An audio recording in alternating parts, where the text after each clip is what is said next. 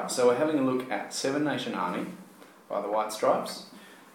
We're going to start off with our first finger on the second fret of the D string, so that's an E note. Then we're going to play that again, and then up to the 5th fret on the same string, the D string, 5th fret, which gives us a G.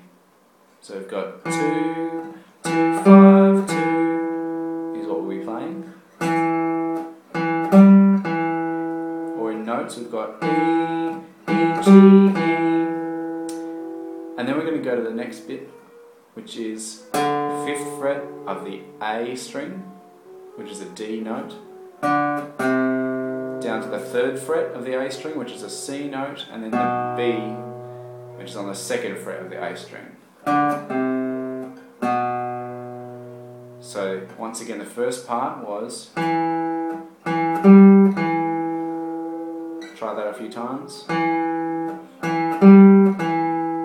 2, 2, 5, 2, or E, E, G, E. Then we're going to go to the next bit, which is now on the A string. 5, 3, 2, or D, C, B, and then all together.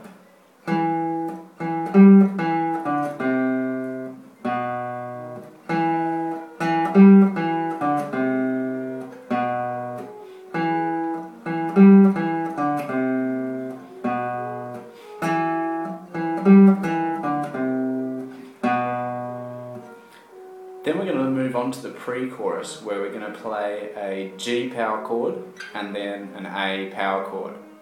So a power chord is not major, not minor, but it is quite a powerful rocky chord. So the fingers that we need and the frets that we need are first finger on the 3rd fret of the low E string. 3rd finger is going to be on the 5th fret of the A string, and then pinky just underneath on the 5th fret of the D string.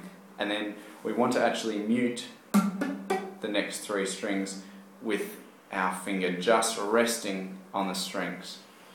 So then we can actually play all the strings, but all we're going to get is these 3 notes. So that's a G power chord.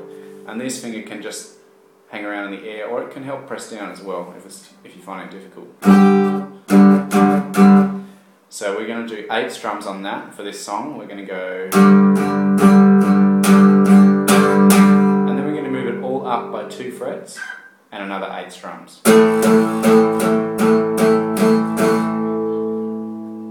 So just going back to our previous section, we're going to be moving from to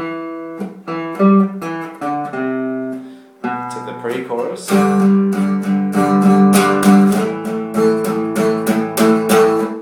And then it moves into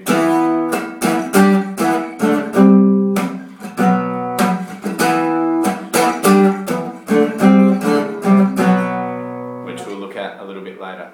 So far this is what we've got. 1, 2, 3, 4.